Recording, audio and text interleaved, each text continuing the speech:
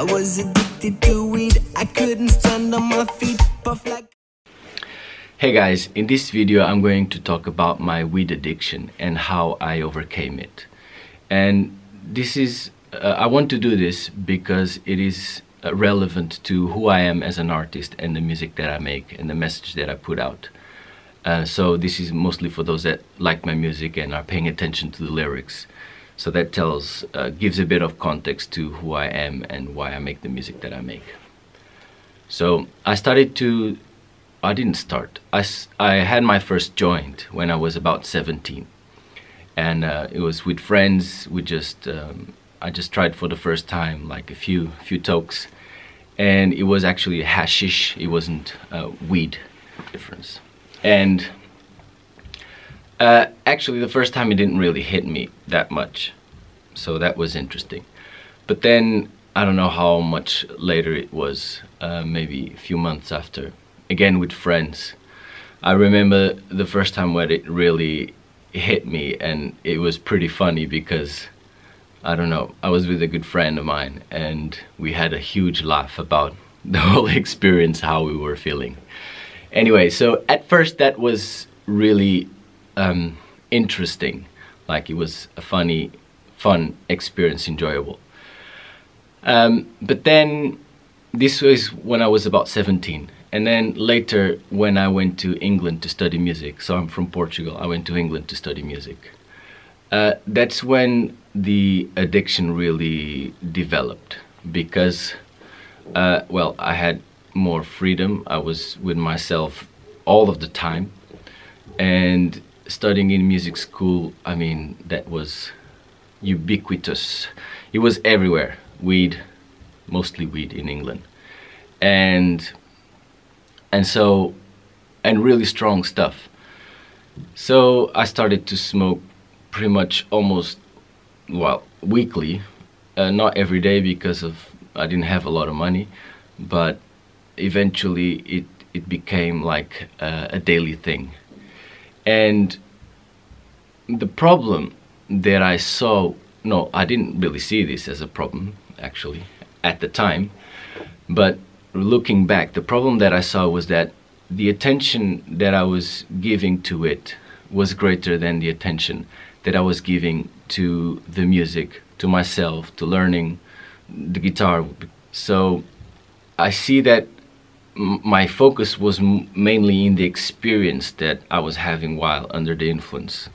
Also because I think it was a new country, everything was new to me, I didn't speak English very well, just well enough to develop it to a good standard and to, you know, speak with people and to understand the lessons. But it was quite foreign. And then the friends that the good friendships that I developed there, they were also smoking. So it became really, you know, something that I would do almost every day. And the focus wasn't really about learning the instrument and learning music and becoming better at music. It was mainly about the experience that I had under the influence of weed, and which is that point of relaxation of everything is fine. But underneath it all, things weren't really fine, because I actually felt, looking at my other colleagues, my other musical friends, that many or most of them were much better than me, and that really didn't motivate me a lot to become better. And so the weed was a point of sort of hiding that experience that I had. But over the years I started to realize that I had to stop it, also because of the things that I was discovering about myself, about life, about how the mind functions, and how we actually trapped in thought patterns and habits and emotions and feelings that if we do not become the directive principle of our life, then these things will be what will dictate how our life will develop. So I was pretty trapped in that point of being addicted to the experience of weed, where everything was okay, or seemingly okay. And yeah, it wasn't very good. although it was good, but it wasn't. So I wanted to stop, and for many years I tried to stop, meaning that I would smoke for a period of time, and then I say, no, this is the last time, and then I would stop for a day or two, a week, a month, 3 months. I think that's the maximum that I remember being without smoking, but I would always go back to it eventually, just like one more time, just this. And so that was the cycle that I was for many years, until July 2011, when I know that was the last time that I smoked. And from that point on, my life became better, because when you smoke weed, the point is it gives you an experience that apparently everything is okay. It gives you a high. So if it's giving you a high, it must mean that you are in a low. The point is, I did not have that as a distraction anymore. I could not use that as a point of not looking at myself and my life and who I had become. So look, I'm not against any drugs. The only thing I am against is against things that limit our potential. And I have seen that weed has done that for me.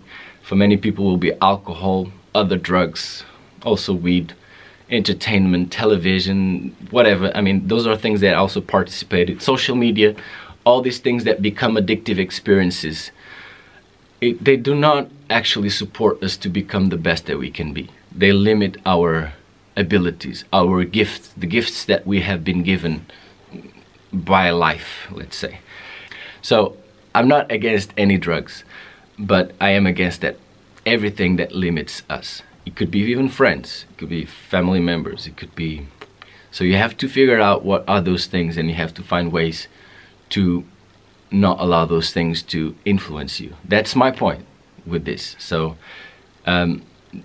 weed, from, if I consider it, could be supportive if you do it like once every few months. And from that experience that weed will bring you to, you can see what sort of thoughts and ideas that can bring you, and you don't even need to smoke the whole thing. You can just take a few tokes, and that will be enough to get your mind going. And then you can, what I would suggest is actually write. You write whatever comes in that moment, so that you can then look back and see, okay, this is how I have to correct myself. Because that's my experience. I could smoke a joint and I would have ideas, realizations, whatever. But the point is, if it's just an idea, if it's just there on the paper and you don't apply it, you're actually ruining your self-trust. You cannot trust that point of smoking and then use that knowledge that the plant has given you, quote unquote, to support you. You don't want to waste that opportunity. So taking drugs can be supportive in well, certain drugs, certain environments, certain people, certain conditions, and so that you use it as a gateway to see what is within you that you have to look at to then correct without any influence of anything. So I mean, there's even studies that look at how people with depression will take MDMA, which is ecstasy, and mushrooms and ayahuasca. So it's the whole point of taking that experience, what that can show you, so that you can go out and live and correct yourself based on those realizations. So that's how I would contextualize a supportive and functional way of utilizing drugs, like a bridge to that potential that you have. But if you're using drugs just to get the experience and then nothing changes in your life, that's fucked up. And that's why I stopped, because that was the experiences that I was having with weed, which is I was just stuck. I was just on the experience, and that was it, and my life was miserable. So eventually I stopped smoking weed. I derailed a lot, but anyway, let's get back to this. So eventually I stopped smoking weed, and I could see how my life was, and I could see how I had to actually change things for real, like in my behavior, in my thinking, in how I was allowing certain emotions to take hold of me and limit my application. So that's pretty much my story with weed, and why I would suggest everyone that smokes weed to look at what sort of relationship you have with it, and why are you smoking it? Is it really something that supports you? Are you really taking that as a moment of relaxation that you might do once a week or once every few months, or socially, very occasionally? Or is it really, or has it really become a problem where you do it every day, all day, or once a day, let's say, but as a way to escape the day, the things that you went through, the thoughts that you have? I mean, it's your life. You do whatever you want.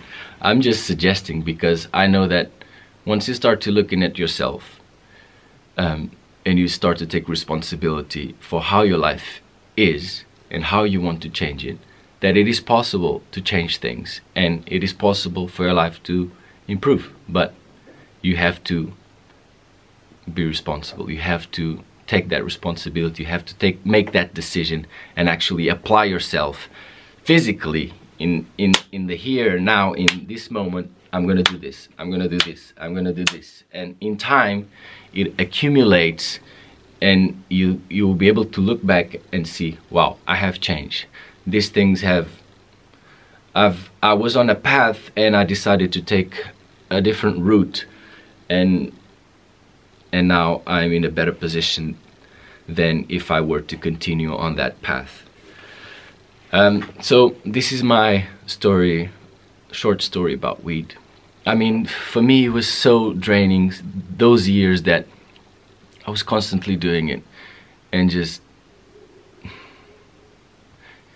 I write a lot on a notebook or on the computer, mostly on the notebook, and I've been writing for many years, since I went to England actually in 2005, but mostly from 2008 onwards. So from 2008 to 2011 I have lots of writings, and I can look back and see like how desperate I was with wanting to stop weed. I just see it in the writing. Like, today I smoked, fuck, again. Next day I'm gonna stop. Today I stopped, but the thought came, and oh shit, I did it again. And I mean, it's pages and pages and pages of this, but eventually I stopped. If you want to know more about how I stopped, I think I'm gonna have another channel, or I have another channel, where I'm gonna be sharing more these points that are related to how I've been changing myself and transforming. So it's not directly related with the music, which is this channel, but it's more about who I am and how I have become who I have become today, and why I do all of this stuff. Alright, I hope this was interesting and possibly supportive. If you want help, send me a message and I'll try to be helpful. Alright, see you next time.